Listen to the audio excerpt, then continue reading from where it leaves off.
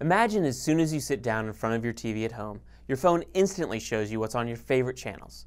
Or, as you walk up to your daily bus stop, your phone tells you that your bus is delayed 20 minutes, but you can take the express instead. Or perhaps you have hearing difficulties and need specific accessibility assistance at your bank, but instead of having to spend the first 5 minutes explaining this to the employees as usual, they're already aware of it and ready to serve you. As a developer, the key thing here is having more context so that you can provide a better user experience and in fewer or no steps at all. Hello, I'm Timothy Jordan, and this is Developing with Beacons. A common beacon that you'll recognize is a lighthouse. This simple but important technology has helped ships navigate safely through busy shipping lanes and dangerous coastlines for hundreds of years. Today's technology provides us with a new type of beacon whose underlying concept is the same, but otherwise looks a lot different. For one thing, instead of a large tower with a gigantic spinning light, they look like this, or this, and this, or even this, and they can last for years on the same battery.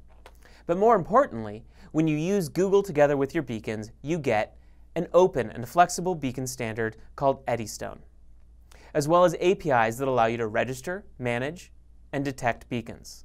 Let's take a look at how all these components work together.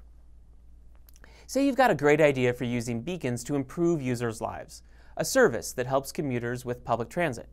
It's an app that detects bus stops and train stations and provides up-to-date information concerning their favorite routes at those stops. You'll first need some beacons, one for every stop and station. Several beacon types will work, but we recommend one that supports Eddystone, which is a new open format for beacons that anyone can use.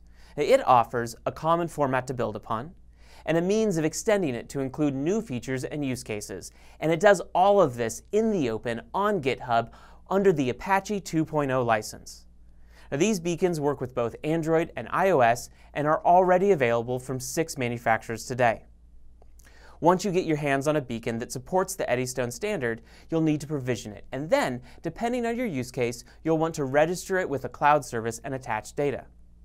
Provisioning is simple. It just means specifying the basic beacon settings such as the Eddystone frame type, the transmit power, and the broadcast rate.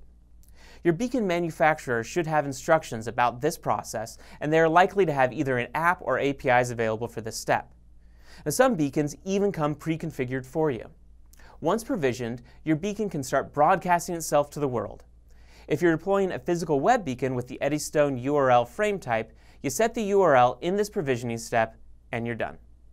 For all other frame types, you'll want to register the beacon and perhaps attach some data.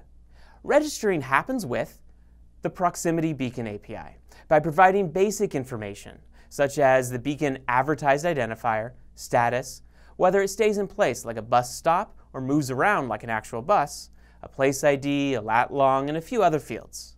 This step also enables various Google integrations like the Places API and the Nearby API, which we'll talk about in a moment. Finally, you can use the Proximity Beacon API to add some attachment data.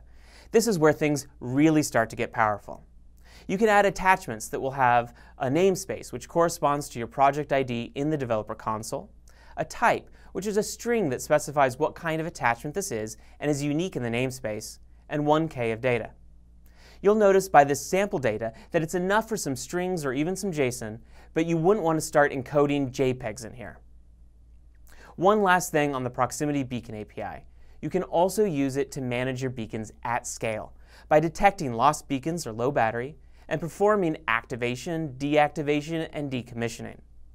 Watch for these APIs to mature with your feedback over the coming weeks and months.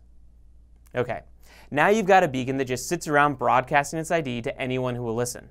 Well, truth be told, it's going to keep broadcasting its ID whether anyone is listening or not, and I can't decide if this is incredibly noble or perhaps sad, but let's just call it dedicated.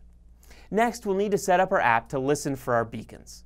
We could write our own service to scan for the beacons using Bluetooth LE and then look them up with the Proximity Beacon API. Or we could let the Nearby Messages API do all the heavy lifting for us. I'd recommend the latter. First, you'll subscribe to messages from the Nearby API. Included in this subscription is our transit project namespace, since we're only interested in those beacons. Nearby then keeps an eye out for these beacons. When one is sighted, It grabs the beacon's information, including attachments, turns them into messages, and passes them over to your app. Now that's it. We've now got working beacons and an app that uses them to make the awesome happen for our users. Beacons are all about adding context to the world, whether at a specific place like your favorite store or moving around like a food truck. With this context, you can provide an experience for your user that requires fewer steps while being richer and more accurate. We have excellent videos and documentation on all the different aspects of these platforms and format. Check them out for more details on each and to get started adding context to all the things. Thank you.